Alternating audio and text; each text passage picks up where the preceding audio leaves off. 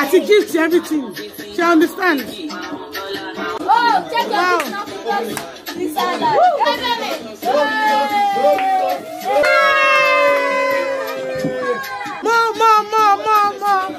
More.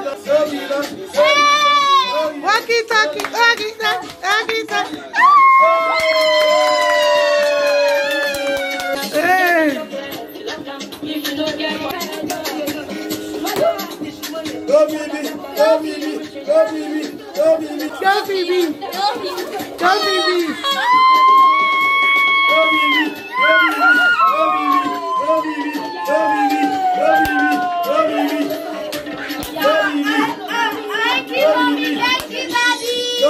Continue to save.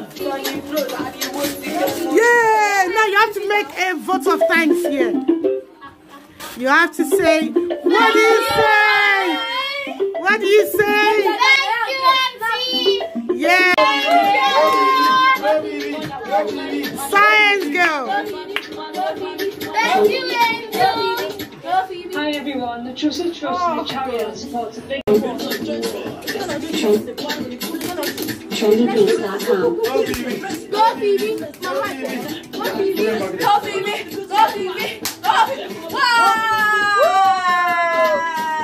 Make sure you write it down.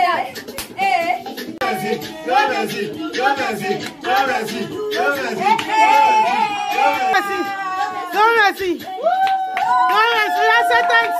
Thank you, Mom Daddy. I love this so much. Wow, this is so nice. Thank you, Auntie. Oh, let's go.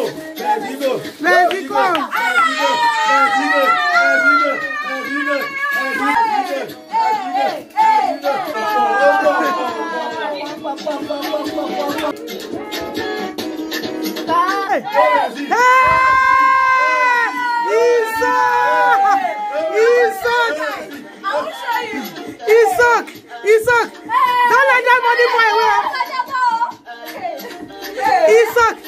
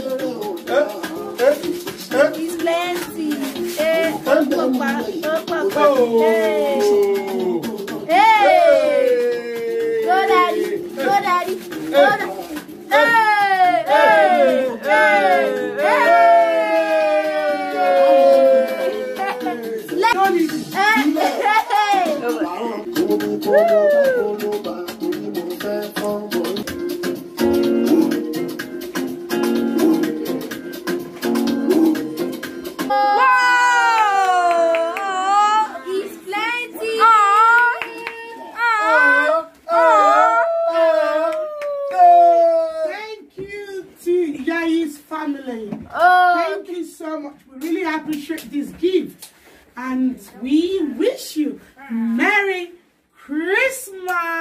Woo! We appreciate it. Woo! This is time. This is a very lovely gift. I love it. Thank you. Thank you.